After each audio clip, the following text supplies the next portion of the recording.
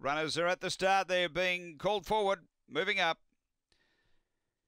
We're just about ready to go. The green light on, set to run.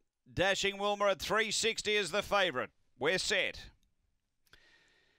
Racing, pace Velocity Teller's driving hard in the early part. Going quickly though, Mapunga Grace as Velocity Teller dropped back there and Mapunga Grace sailed through to lead. Goes to the back about a length or so in front of Cruz Maguire and Midnight Blast together. The leader extends there, Mapunga Grace. Then came Lot of Poise. Next Dashing Wilmer and back at the tail, Velocity Teller off the back, Mapunga Grace by 3. Over Midnight Blast, Lot of Poise and a gap away. Dashing Wilmer straightening, Mapunga Grace in front. It's clear and Mapunga Grace goes on to win. Second is Midnight Blast, third Lot of Poise, and then came Dashing Wilmer.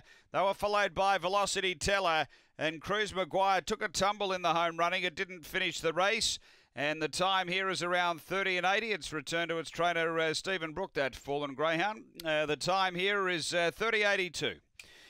Number 1, Mapunga Grace, had some nice support. Number 1, Mapunga Grace, for Laurie Carlin. Second, going to 5, Midnight Blast for Dave Peckham. And third to 8, Lot of Poise for Tony Rasmussen. Numbers are 1, 5, 8 and 7 after race number 10 at Angle Park.